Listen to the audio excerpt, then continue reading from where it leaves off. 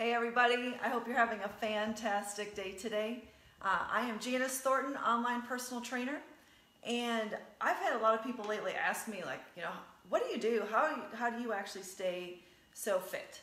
And besides the exercise. And I wanted to give you guys some tips today on things that you can do that will help you stay more fit. Hey Jerry, thank you for getting on. I appreciate that very much. So, my first tip for you is to make sure that you actually enjoy food. It's important that you do like to enjoy food and that you eat real food. Don't just be eating, the processed foods, and that's what we definitely want to stay away from. Hey Tracy, great to have you on. I appreciate it. A lot of people, and I do this myself, I need to find new recipes to try. I try new ingredients or, just try something, a totally different dish. Give it a whirl. Hey Kelly, thanks for getting on. But definitely try some different foods that you haven't tried before, because it just kind of gives you something different and exciting to try, but it also just kind of challenges your palate, and that's always fun when we do that. Okay, the second tip I want to give you is the fact that you should just stay active.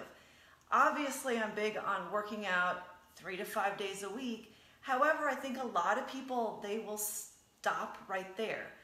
So it's important that you also stay active during the day, whether that is parking your car farther away, that you take the stairs, any chance that you get.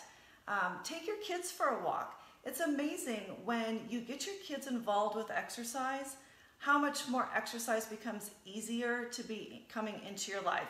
David Rose, hello. It is great to have you on today. Okay, my third tip for you today is to add fiber into your diet. And there are so many people who forget to add fiber into your diet, and it is so easy to do. So the first thing you can do is do the whole grains, do nuts and seeds.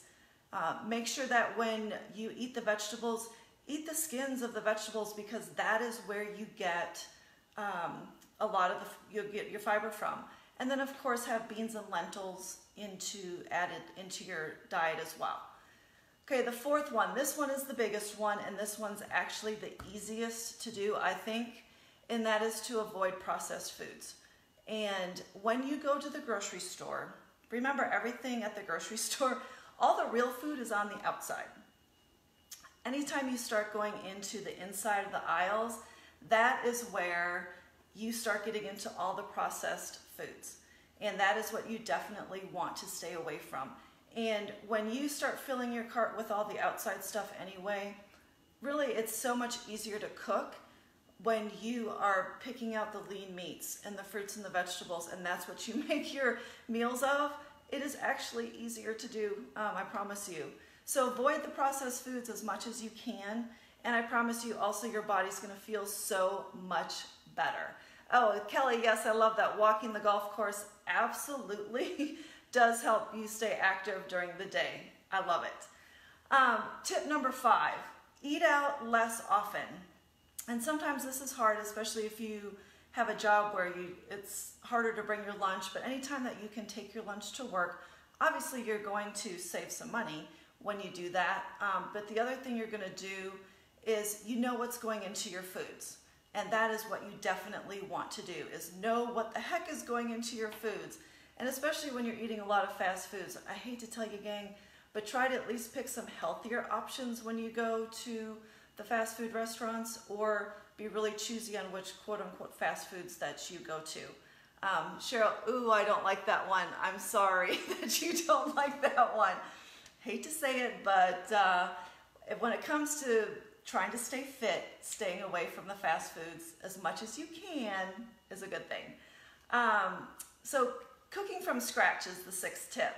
And for me, I'm not the world's biggest cook. I'm gonna tell you that right now. That's not my thing.